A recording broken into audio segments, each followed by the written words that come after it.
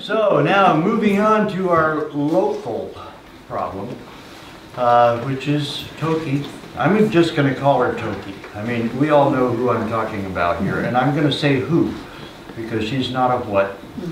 And I hope to kind of explain that, but I don't think I need to. I think this is a pretty knowledgeable crowd here. I think you all are familiar with the campaign, with her and all that, so I'm going to be kind of brief and then pretty much open to Q&A because you know, you may have some questions above and beyond what I'm going to present here.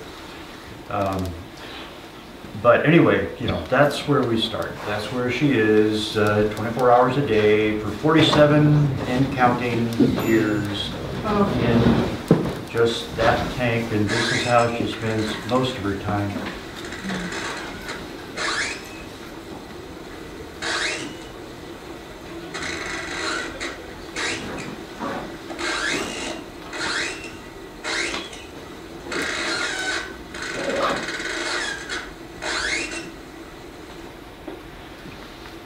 That's how she sounds.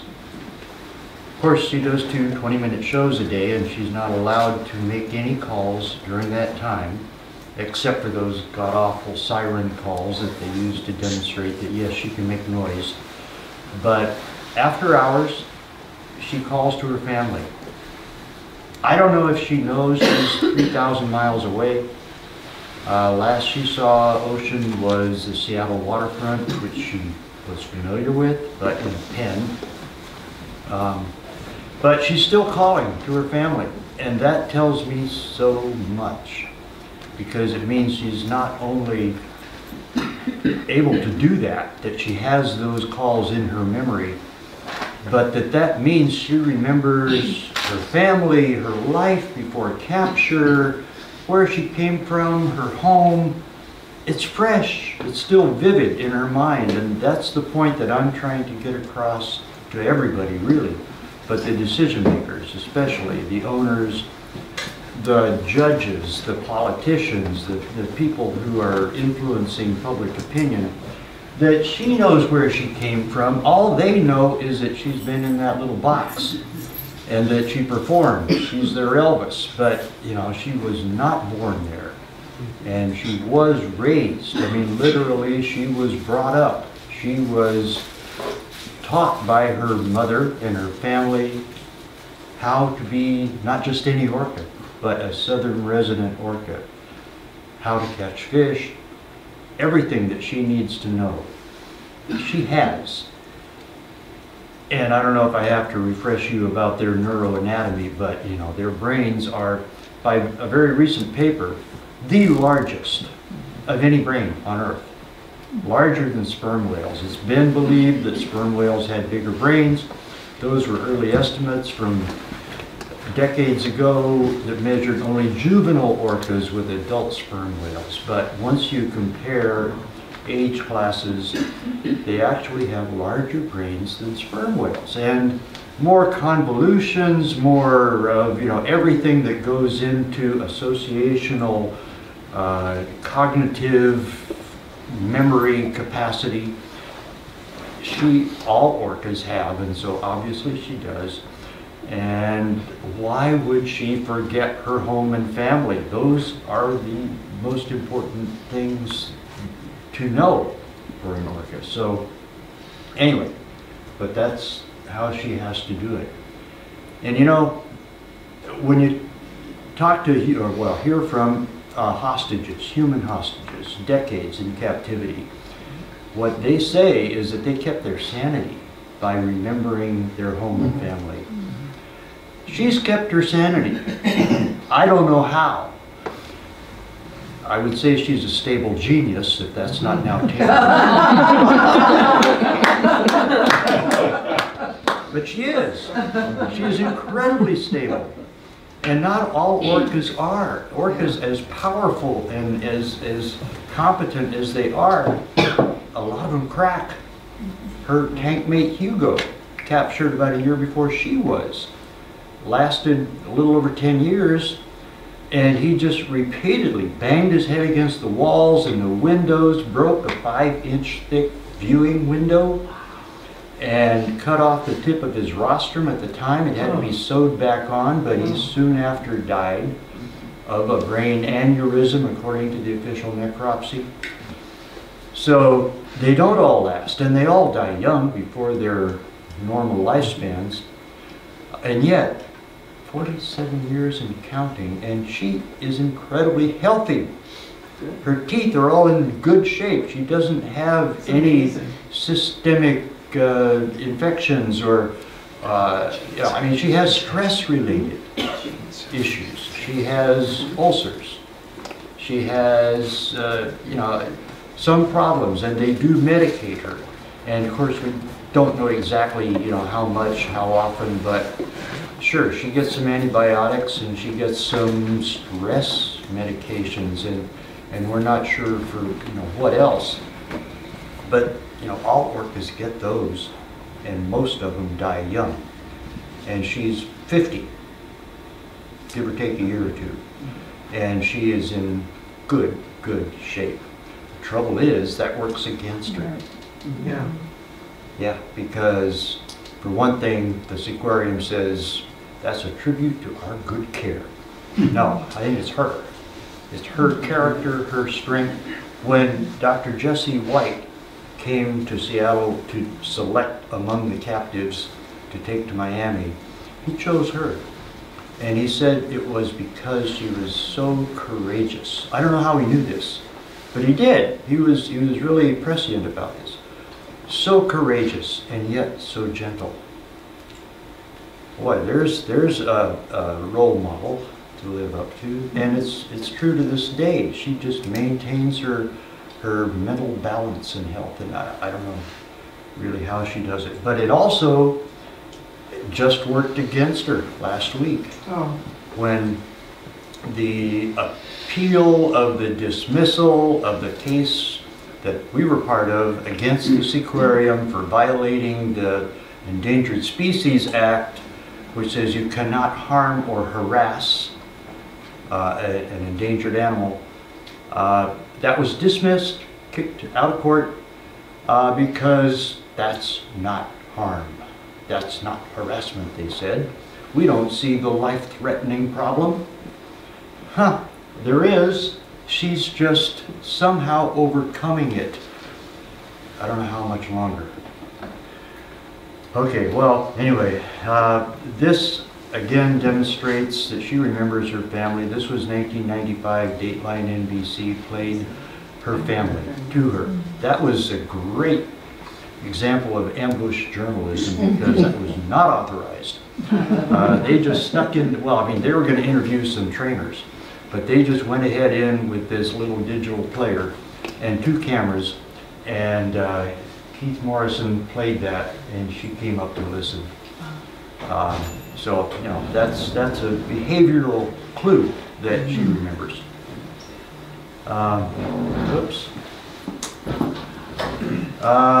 So we have our proposal, and it's on the web. And actually, I'll get to that. I've kind of juggled some slides around here a little bit to augment the show, because what I had before was just a segment of a show I'm going to give next week to Sound Waters. So I put some more in just to sort of amplify and give me a chance to ad lib.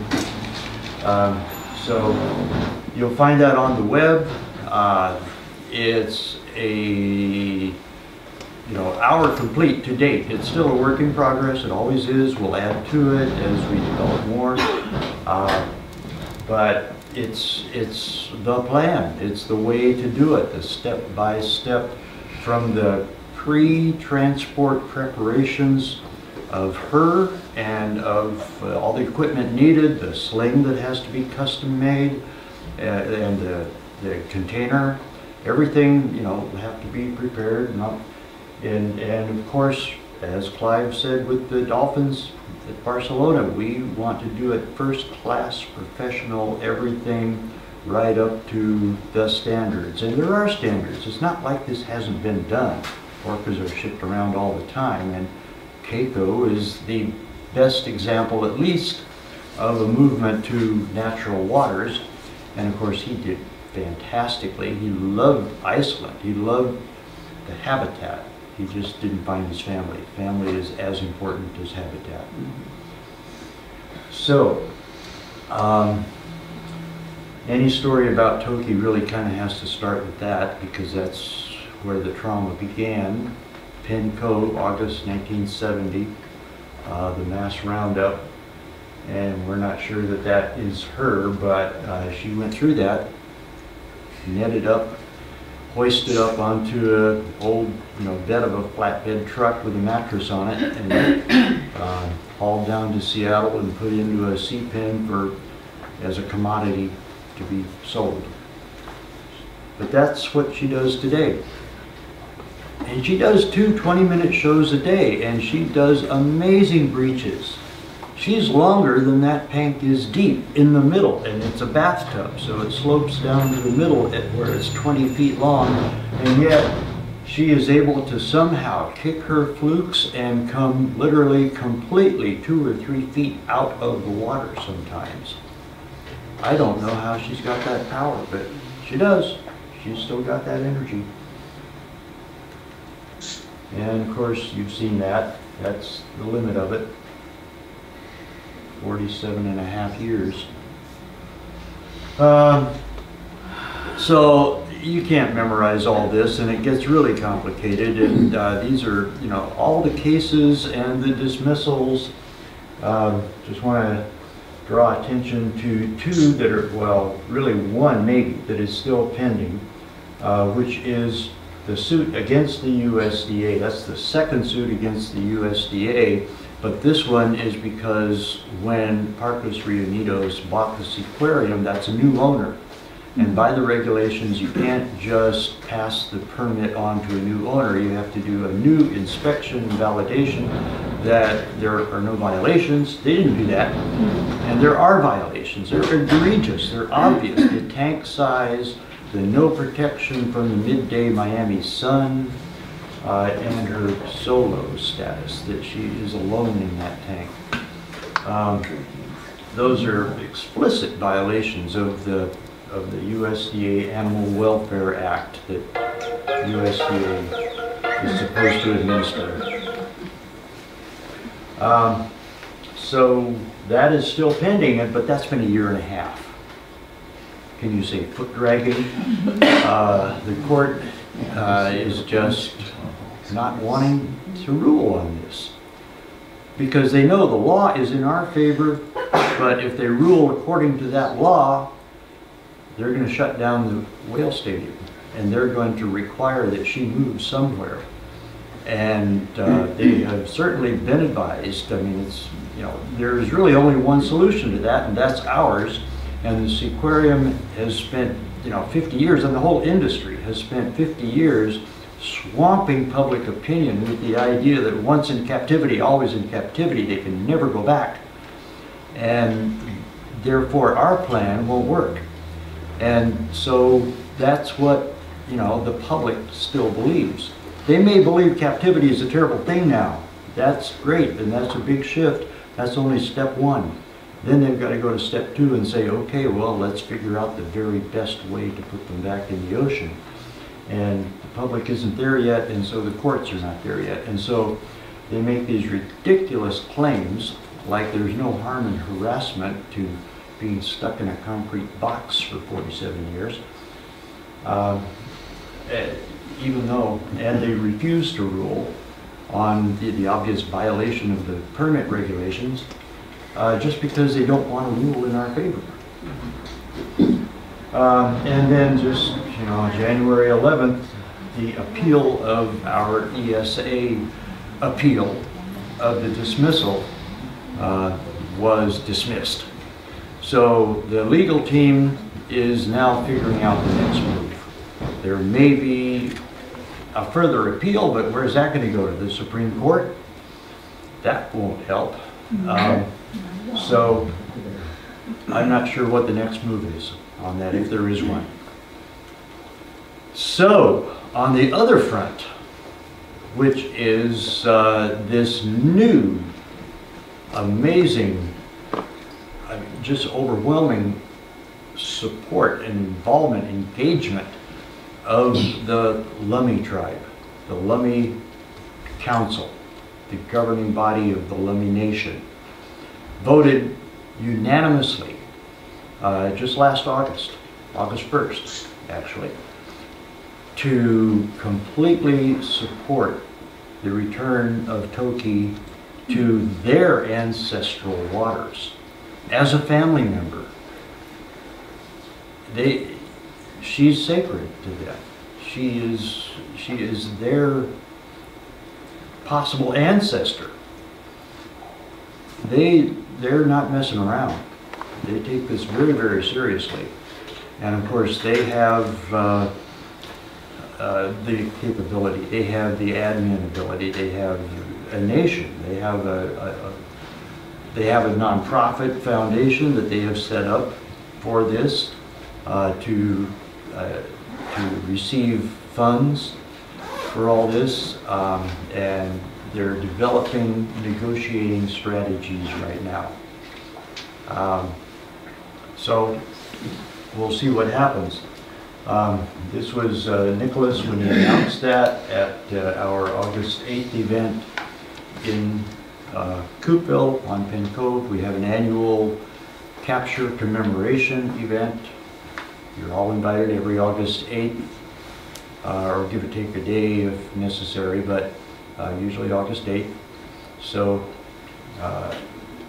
the hereditary chief, the head of the council, and the council member, and actually a busload of Lummies came to our event to make this announcement. So we were thrilled. I am thrilled. And we had a little gathering over on Orcas Island a couple of weeks ago to plan at least the first step, the next step in this process, which will be the totem journey. There is right now, Jewel James, the master carver, is working on a 35-foot cedar log of massive dimensions that will be the image of Toki in a native motif.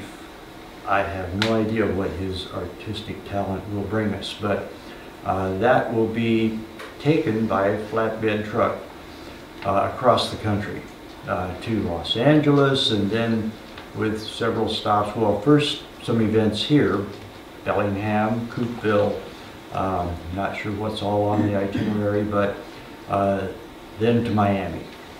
And there is also a documentary in production right now. In fact, that's a lot of what we were doing. Let's see, some folks here, you must be in this. Oh God, I haven't seen them. Are making a I guess they've already taken off, a documentary. And so the trailer is being produced, and so they're getting interviews for that. So that trailer will be ready by May 1st, which is when this is going to happen. And so it will accompany not only the trip, but all the media around this trip to build up the anticipation for the arrival in Miami. So what it's all aiming toward, and it's so great to get this wholehearted endorsement of our plan, of the plan, for Toki to return to their ancestral home waters, which include Orcas Island. The Lummies are very closely related to the Sammamish. Oh, the Samish actually is. There's a U.S. and a Canadian Samish. Anyway, they are on Vancouver Island, and really all of the waters in between for 10,000 years have been Lummies and others. I mean, but they have lived there, occupied that land, and water, of course. They're water people, canoe people. So they knew these orcas. You know, they're deep in their mythology. And So this is Orcas Island. That's East Sound. Nice and protected, but large enough for lots of tidal flow and cleansing and flushing. So it's good, pure, pristine, really, ocean water. There's really no pollution. In fact, there's an oyster farm right over here. And it's just an ideal site. It's been the site for now about 4 years, and the owner is Jim Youngren, who lives there with his family, has for decades, and operates a hatchery, which is a very experimental, innovative idea for a hatchery where there were no salmon before, just a spring. And so he built some ponds and a whole hatchery operation there to grow Chinook. In the mid-'80s, he began this. And he lets hundreds of thousands, it varies year to year, but of smolts out after they become imprinted on that water, after they've been raised in those ponds in that creek. So then they come back, and it may be 1,500 or 2,000 or so, but you know, good-sized Chinook. It's kind of a drop in the bucket to the whales. It's some, you know, I mean, it's some food for them now and then, but it's an example, and some others are now being developed along these lines because it's working. So when I asked him 4 years ago, would he like to host Toki on his property, he came back with a total yes. He said, yeah, since you asked, I can't get that out of my mind. It's a great idea. Let's do this. And I didn't know until then that he actually built his hatchery to feed the orchids. He was way ahead of his time. This was before it was known, at least scientifically, that they needed those salmon. But he saw that and developed that, and so, I mean, he's all about orchids. He was a part of what's called the Project Interspeak, which had a big conference and published a booklet many years ago that is very, very far-reaching, very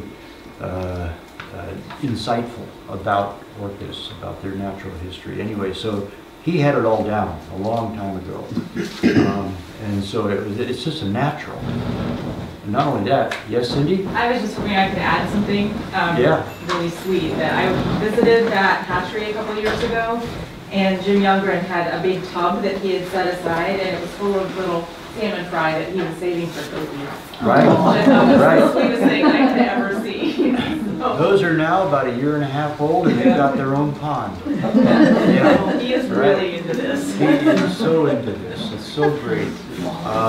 And not only that, but his property, the hatchery and all, and the seapen site are being purchased by the Lemmy family.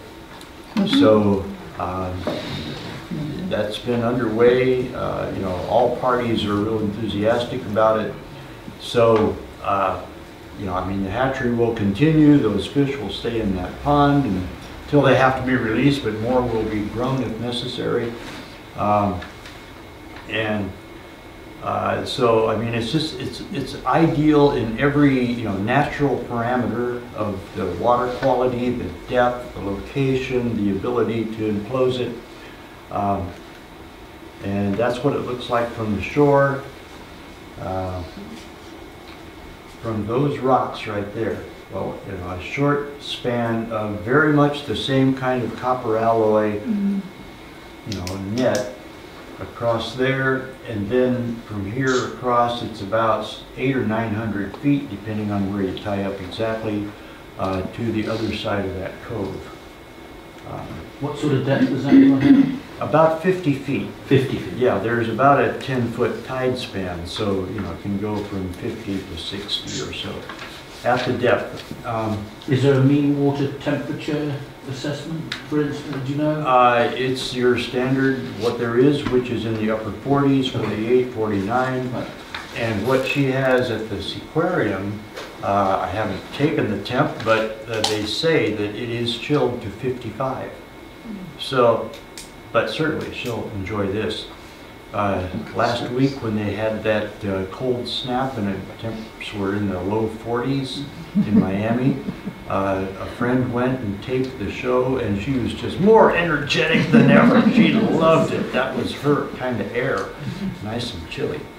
So she will recognize it and love it. So that is still kind of washed out, but that is the plan. The net there, and then an internet.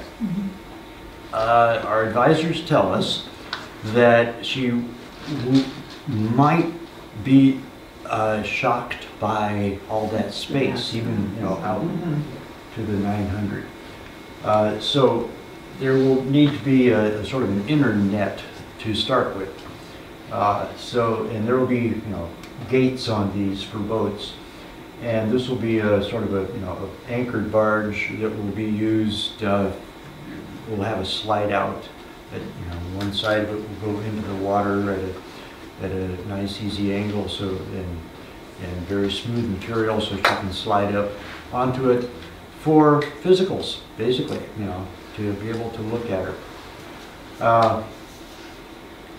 And there can be, temporary quarters. We don't have a building like you have there to renovate and build into labs and living quarters, but we have space. It's right over here. You can't really see it there, but it's, good level land for some, we envision temporary structures that will have, the wet lab for fish preparation, for veterinary materials, analysis, everything, and also for crew quarters, because they'll need to be there too, of course. All of the elements of it are completely ready. I mean, they're ready to purchase. We haven't put them on site yet. The site is just ready for it. But what is really important, I think, to me, is our protocols, our attitude, our way of dealing with her. And I think one of the really big issues with Keiko, and this is kind of disputed, and I wasn't on scene, so I'm getting this from different people, and it may be, and I think it was very different at different times, but that the sort of overriding philosophy was that what you needed to do with Keiko was turn your back on him. You had to avoid eye contact, do not offer any kind of companionship, any nice words. You just force him to go out and be a wild whale, because you cut him off. Well, I don't think that's a good idea. I don't think it's necessary, and I think it's terrible. I think it just causes trauma. And I think, the idea is that he imprints, like a baby goose, if you walk them across the road, they'll stay with you. But, he's and she's way smarter than that, and can recognize the difference between a human and an orca, especially her family. So I think, give her all the unconditional love and attention while she's there, 24/7.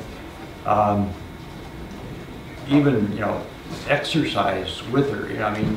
I don't know how, she needs to kind of work out and stuff, but not routines, and not conditional on food.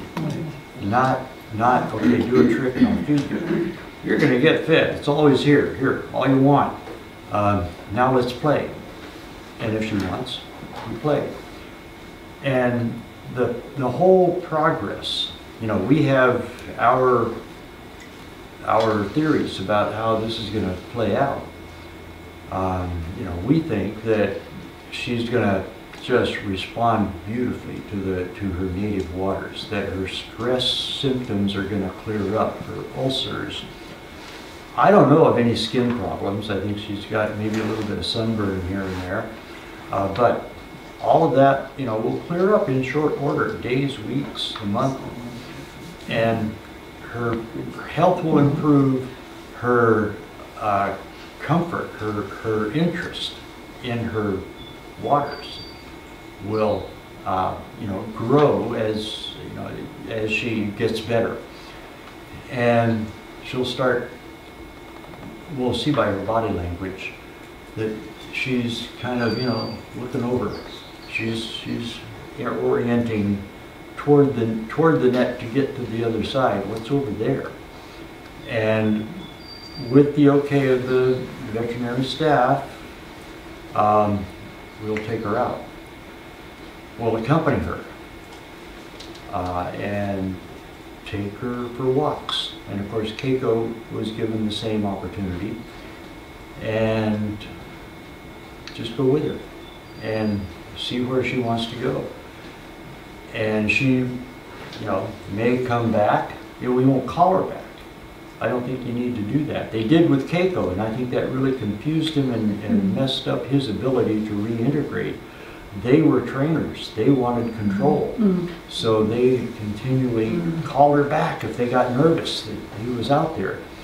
I don't think that's a good idea. I think you need to give her the options. Give her the agency, as it's called, the ability to make her own choices. And go with her for a time and see how she does.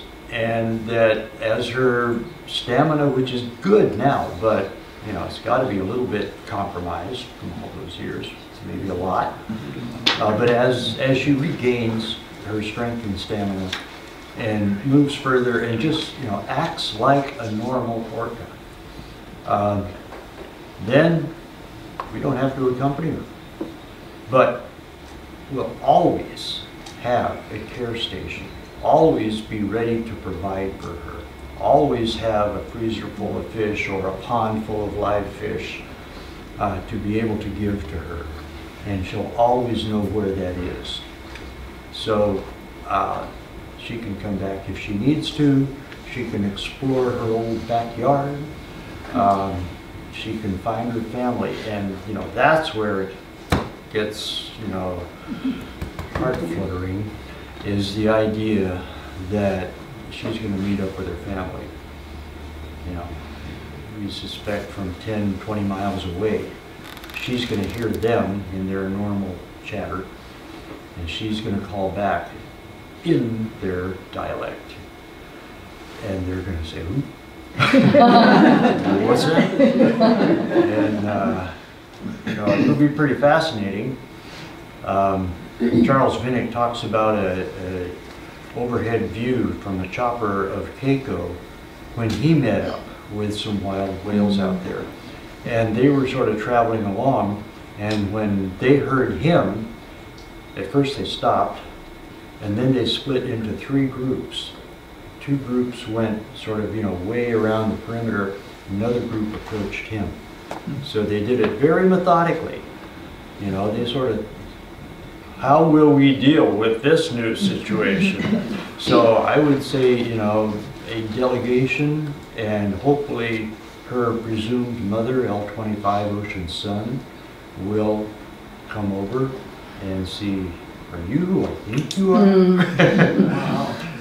And, I don't know. I mean, I have an idealistic notion maybe that there will be that recognition, and there will be the beginning of the rebuilding of those bonds, of the trust. What seems to happen a lot to build trust is that ritual of sharing food. And so I don't know, if she can grab a fish, she may take it to them. They may take a fish to her. Some bond like that will be built. And I think it'll go well.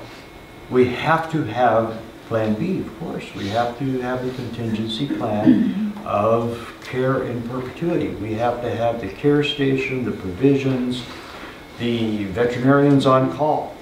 We have to be, ready for it not to work and for her to come back and be taken care of. That's not out of the question, but I I give her a little more credit than most of the experts do, I have to say. I think she'll do very well. Well, Toki would like to know if you have any questions.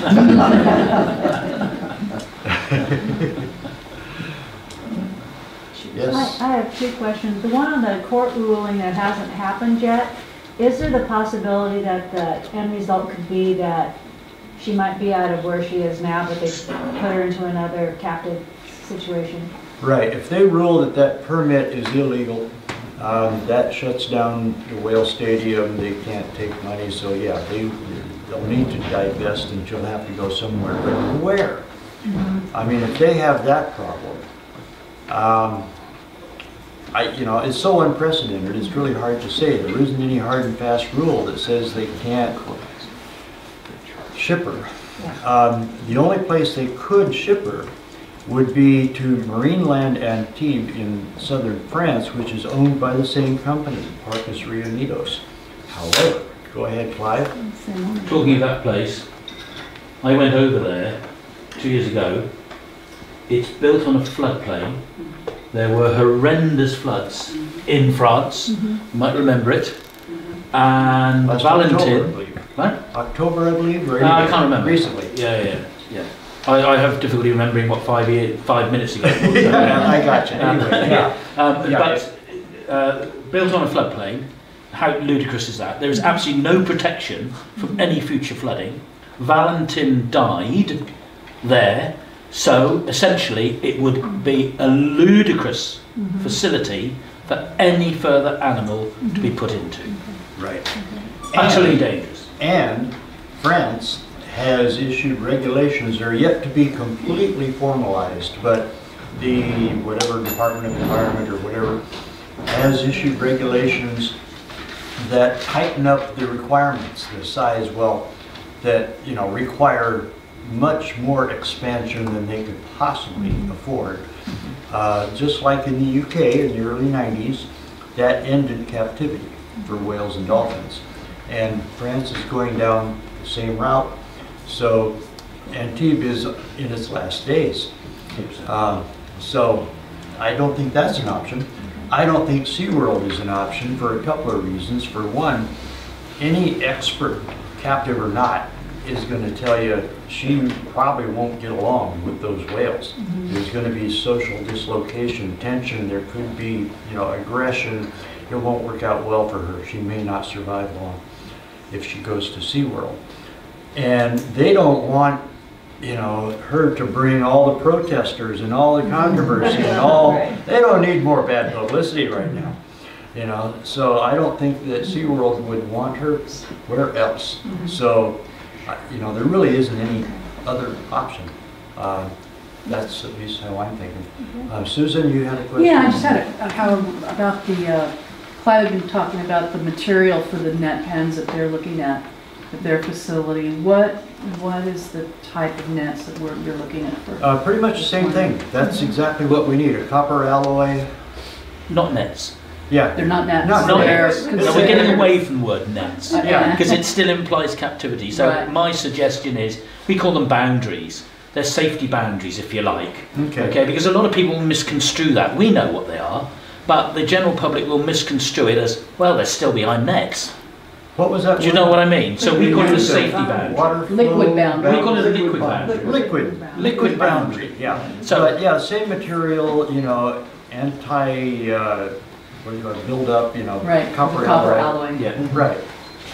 And I'm just creatively thinking, she's there, El Pod comes by, hears her, they connect, and there's this liquid boundary between them.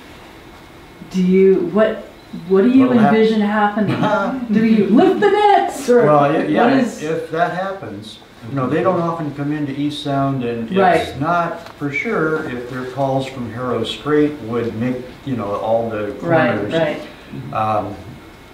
But if that happens, and actually J-Pod went in there when J50 was born at 4 a.m. the morning before J50, so probably was born right there at the seapen site, by the way. Yeah.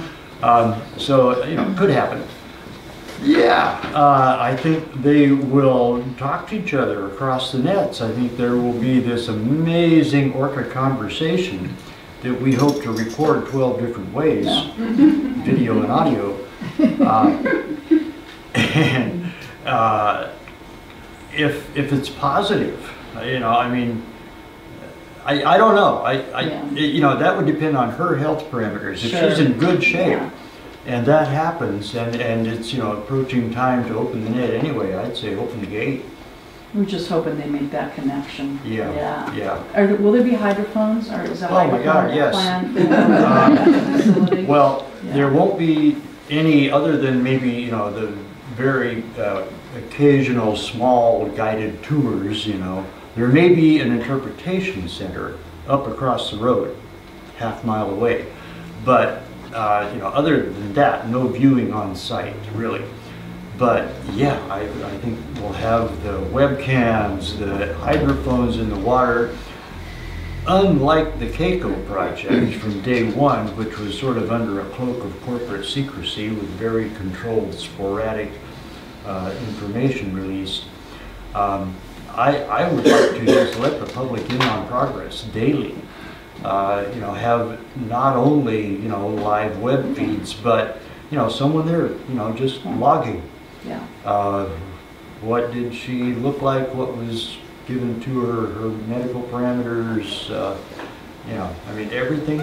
Let the public in on the excitement and the adventure of it. I think that'll, you know, not only build contributions, you know, help make it happen, but just the story is the effect on us.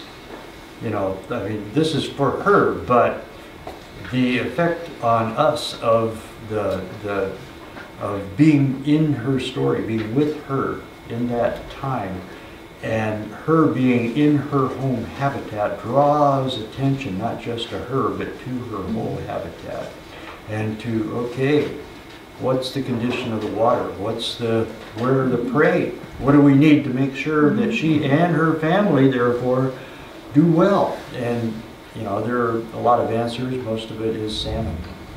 And so that's salmon restoration of every kind. You know, the Loveys are very upfront about this. They want this whole project to draw attention to the Salish Sea, because that's what's sacred to them. And that will help them protect the Salish Sea. Yes, Spencer? Yeah, I was just wondering, you talked about the totem. Is it going to be, will it be coming down to Coopville? I'm not positive. Yeah, it certainly should. It should. Yes, Since right. she was taken from here. Right. I definitely vote that way. Yes, Wendy. Thinking about the boat traffic in the Salish Sea at large and training her to go on walks with boats, what kind of mitigation plan is there, if any, once her protectors are not with her all the time, to keep her from meeting Luna's fate, you know, of inappropriately approaching boats and putting herself at risk? Well, Luna died, most of you know, but he was for 5 years up at Nootka Sound. He just wandered in, and he died under a tugboat because he was going there for companionship. He was just going there to play, to, you know, hang out with some people. And they cranked it up, and, you know, those, what were they, 8-10 foot diameter props just suddenly whirred into gear, and he got sucked right into it. So my theory about that is that when she has a place to go to get real quality time with her companions, her known trusted friends, she'll go there for companionship if that's what she wants. I'm not, you know, I don't see how she's going to just hang around boats. I mean, Luna was getting into all kinds of mischief to get attention. He was breaking rudders. He was doing all kinds of things, and the law handed down, you know, was, you know, giant fines if you give Luna eye contact, if you pay him any attention. How frustrating is that? So, you know, I just, you know, she may, I mean, she may go talk to people, but I don't, you know, can't prevent every possible accident. You know, I don't think that's likely, but you can't say we have a safeguard exactly against that. We can't put cages around every prop up there. So, more questions? Clive? Yeah, just coming back to, I'm sorry, I can't remember your name. Wendy. No, it was this lady here. Yeah.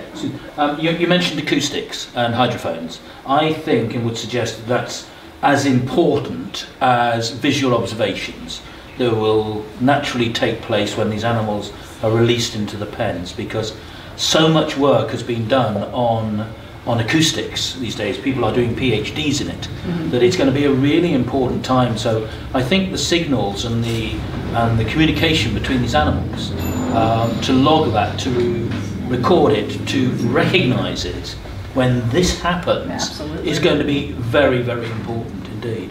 So I think true experts will be required to interpret what's going on here.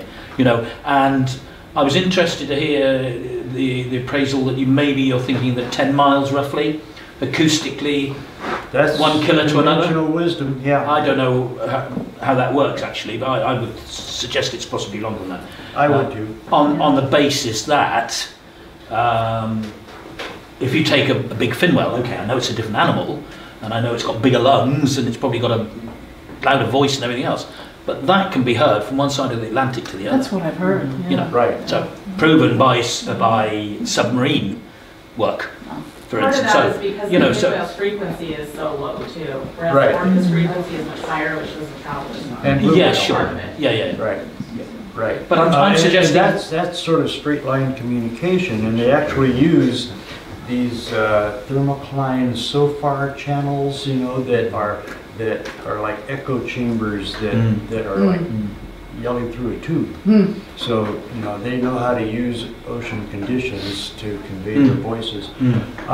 But also the only other clue that we have that you're right that it's more like minimum 20 miles is that some orcas were heard on the lime kiln hydrophones that were 20 miles away off Port Angeles. So I'm sure they can, but it's just that there are convolutions. There's San Juan Channel and there's a couple of islands in between to get to East Sound, and sounds lose a lot going around corners.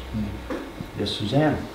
You had mentioned to me once that the Whale Sanctuary Project had not bought into this. And I was wondering, are the Lummi reaching out to them to get them to come around and endorse this? Not to my knowledge, but I am.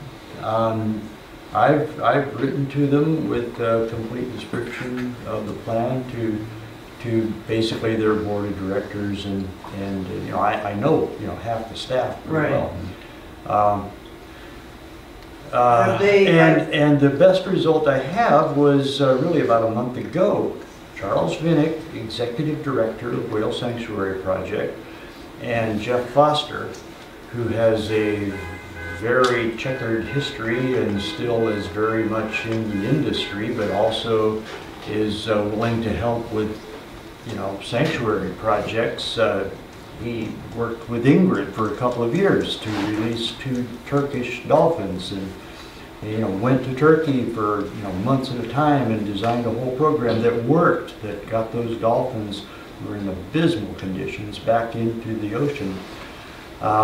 So he's happy to do that, but who butters his bread, and so he will take checks to go help train, acclimatize, transport dolphins. I don't know,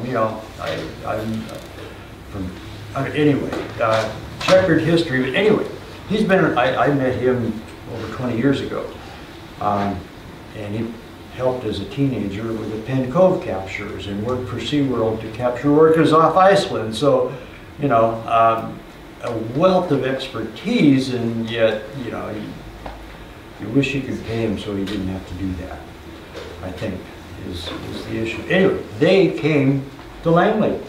We had a big, long coffee up at the coffee shop and came down here. They toured the whale center.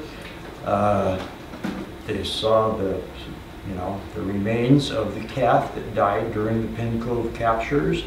they saw that we're a going concern here. And they looked over the brochures, and we have those brochures. They're over there. Yeah, good. Of the entire plan. And, you know, we were able to go over all the details, and Jeff, you know, came up with a few helpful hints, like I didn't know, but it is now against regs or policy to have salt water on an airplane. I don't know, did you know that? But maybe not in Europe, but so that you have to have fresh water in the tank with her across the country. You can have her in salt water, but then you have to change over. Empty the salt water, put in fresh water before she goes in the plane, and after she comes out, you know, the tank gets refilled with salt water, and of course, new, you know, giant loads of ice to keep it cool. You know, a little tip like that, I didn't know. So he at least, you know, is willing to really help us brush up on the fine point details of how to get this project done. He's got a trainer's perspective that I don't always agree with. She has to be trained to catch fish. I wouldn't use that word because she knows how to catch fish. Like riding a bike is the phrase that comes to mind, you know. I mean, when she has the opportunity, she could be wrestling first, but she's got those skills. So it's not that they are opposing because they're hoping that they'll be the ones to save her. well, they've never explained their rationale to me, but Have they opposed it, or they just haven't? they've criticized it without foundation in the media. As well, we haven't got our permits yet. Well, you know, we don't have a time frame, but actually, we do need. I think we could get now the first permit, which would be a Department of Natural Resources, you know, aquatic survey, hydraulic permit it's called, to make sure there's no eelgrass that might be, you know, wiped out, that there's going to be no damage to the bottom. So, yeah, I mean, we could do that. You know, that won't be a problem. But the rest, you know, to go to NOAA at this point, because she is an ESA protected, you know, animal, would be premature and would backfire. Because if you ask them hypothetically, I think the knee-jerk reaction, they don't want that controversy, you know, they don't want to say yes to this, so they're going to say no, and then that's going to be on record as the permit. So we really need to, you know, have a time frame, you know, then go, and we have a lot of good political pull, actually. We know people, you know, between Jim Youngren and the Lummies and many other associate supporters, they know the people to go to get those permits without having to just make a cold call. So, you know, we'll get it done when the time comes, but if we do it ahead of time, I think we backfire. So anyway, you know, if that's all they're going to say, you know, let's talk about that. But, you know, where's the note of support? Where's the moral support? You might be interested to know that we've had exactly the same experience. Okay. Exactly. With the Whale Sanctuary project? Totally negative. Yeah. Not positive in any way. Actually, to the point, I have the letters that are downright rude. Now, why? Right. When we're like-minded people, we're trying to do the right thing by these animals, and you would expect that each organisation would support each other. Doesn't seem to be the case. But we would still, Howie might be more diplomatic about it than I would be, but we would still hope that they will turn a little bit here and just see the benefit.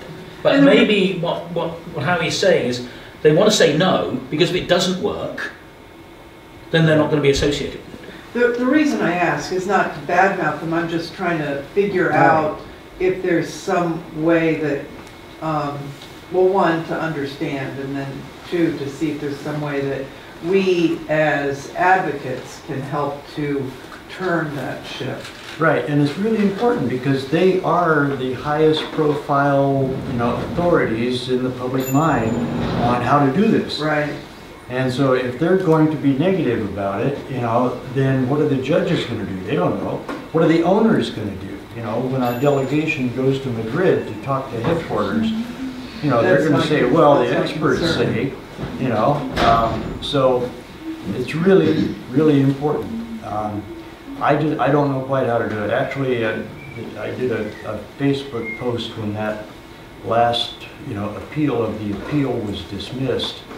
That might have sounded a little desperate, I don't know, but you know, what I said was the opinions of experts, of the recognized experts, is really important. We need that support, you know, some kind of moral support, some kind of positivity about what we're doing.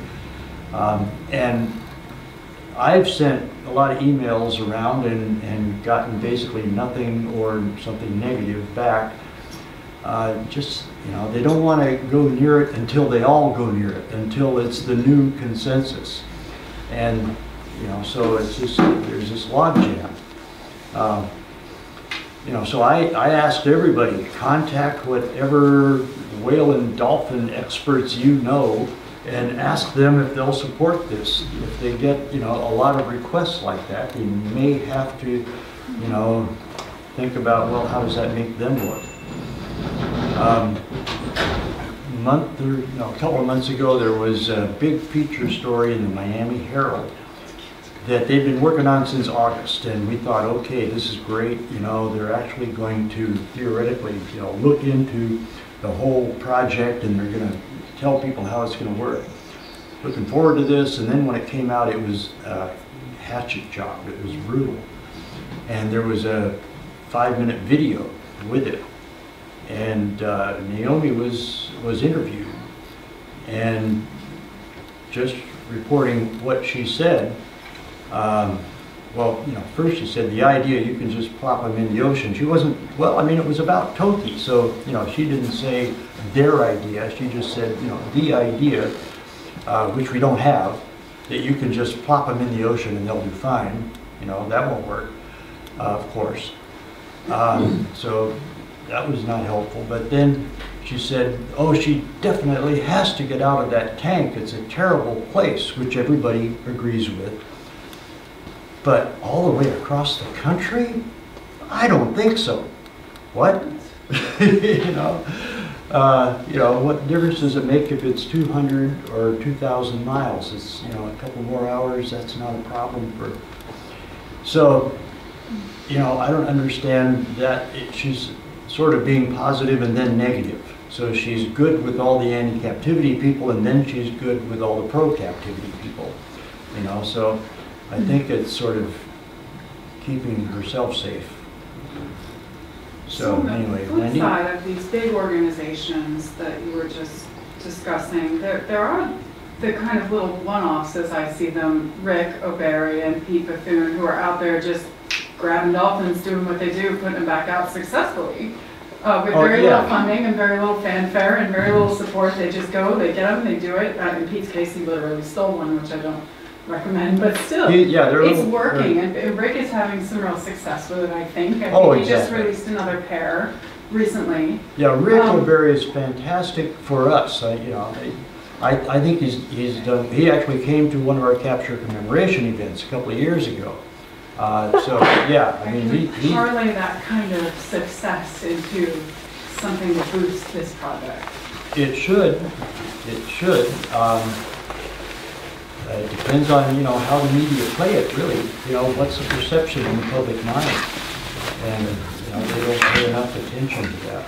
Pete Bethune and Rick have gone to the demos, you know, the protests at the Seaquarium.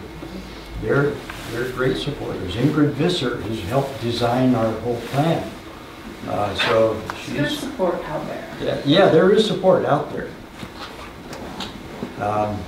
So, you know, those are sort of our challenges, how to generate that support, how to make it the consensus, you know, the scientific consensus. You know, if we can talk science, I think we can, you know, we can win, but we don't have those conversations. You know, we can show that it's entirely viable. You know, the fear is, what if it doesn't work, you know, which implies that they think it won't work. And there's, show me where. Where's there going to be a problem? Where is there going to be trauma or stress or any harm done? I don't see it. If you can help us figure that out, we'll fix it. But if you just say, well, in general, I have this fear about it, that's going to be the public perception. And that's what it is right now. So that's sort of what we have to deal with. On a lighter note, yes. May I just say, because we mentioned Antibes and the aquarium there, marine land, and there were a lot of nonsenses coming over what had happened to this whale during this flooding event. So I thought the only way you're going to get an answer is to go over there and find it out. So I eventually got there. I started loitering with intent and taking photographs of a car park which was this deep in mud and silt, and this is the car park for that aquarium. And I thought I really would like to get in, but it was a bit like the Bank of England and the vaults. It was so heavily guarded. I thought, I don't know, I'm not going to get this. Anyway, a guy happened to wander along, and he sort of got a little hat on. He was a youngster, and I said, "Yeah, got any idea I can get some views from this place?" He said, "Yeah." He said, "Follow me," in French. But okay, understood that. So he said, yeah, I've got a good idea. So we go walking all around the perimeter of this fairly large bit of land that the aquarium owns, and I get up right alongside a crane, which is 200 foot tall and has a jib going out another 100 foot. Oh, no. And he said, if we go up there, we'll get some good photographs. I said, no, I'm going to do it a different way. So I thought, I'll go back to loitering with intent, which I did. And I thought, I bet that guy there is going to need a pee in a minute. And he did. I just walked in. Yeah. I was in there for about 15 minutes before they found me. What the hell are you doing?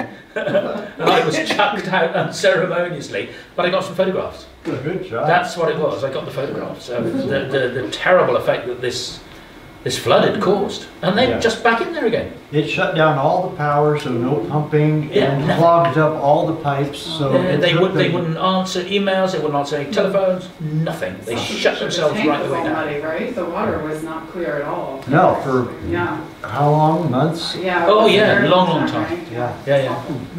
And consequently, a death. Right. Valentin lost it. It's amazing, only one.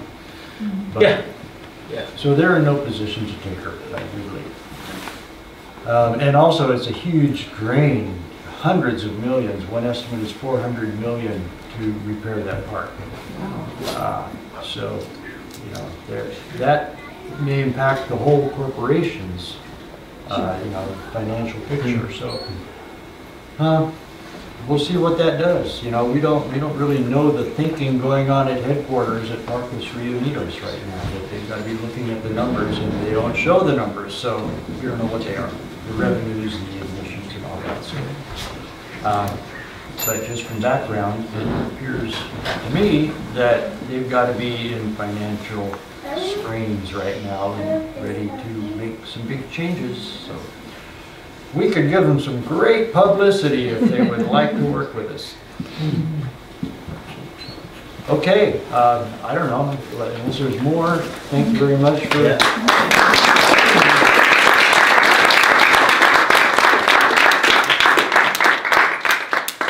another quick thing, I'm just going to say it because I'm always so pleased when we get these people and these people. Yes. Because you're going to have to take this on.